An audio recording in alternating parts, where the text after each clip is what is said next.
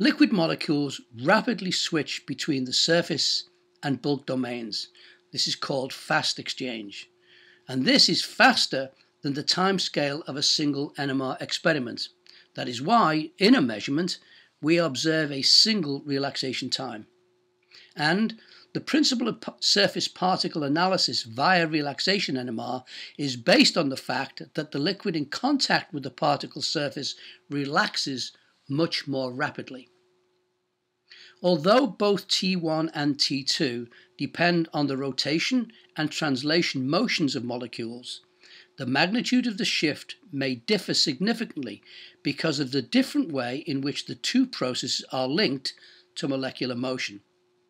Experimentally, we typically observe a greater change in T2 compared with T1 for the same incremental change in concentration and/or surface area.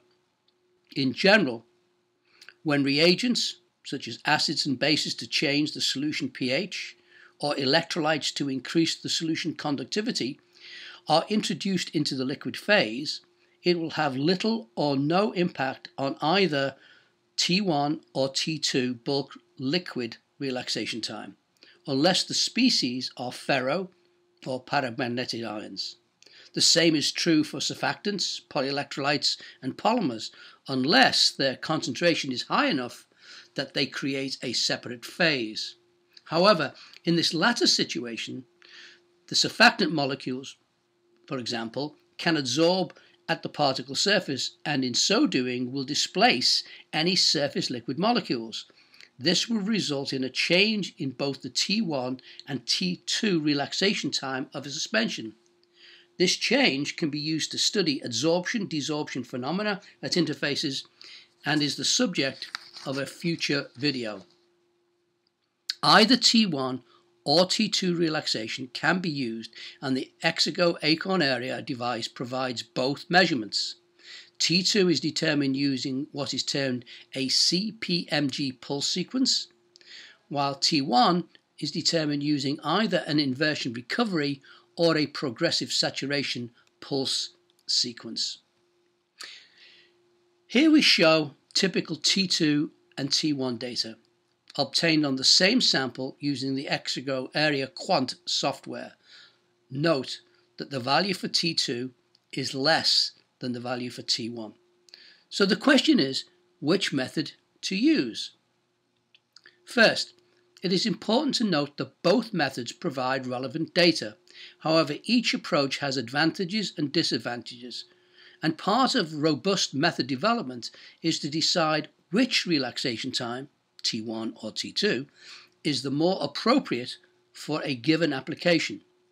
One analogy here would be measuring the particle size of suspensions using either static or dynamic light scattering. Another analogy would be measuring zeta potential by electrophoretic or phase analysis light scattering, or measuring surface area by static gas adsorption, the BET method, or by the Knudsen gas flow technique. Both T1 and T2 are influenced by the molecular environment at the particle-liquid interface. Solution viscosity changes, surface polymer layers and microstructure, as well as impurities, all impact relaxation, but to a different degree for T1 and T2.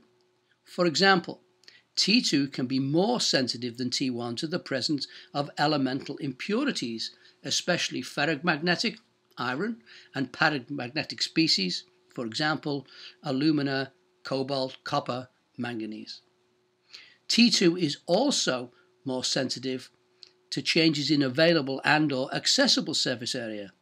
T2 values can become very small at very high concentrations, so making it difficult to distinguish between samples, and so is better for more dilute suspensions. An ideal concentration for T2 measurements would be in the range from about 10% to about 30%. The T2 measurement is technically more difficult, but is faster than T1, and so is better for samples in which the solid particles are sedimenting over time or in emulsions where the droplets are creaming. T1 measurements work across the widest concentration range and is ideal for highly concentrated systems, solids of 60% or more, and high internal phase emotions, hypes, where the internal phase can exceed 90%.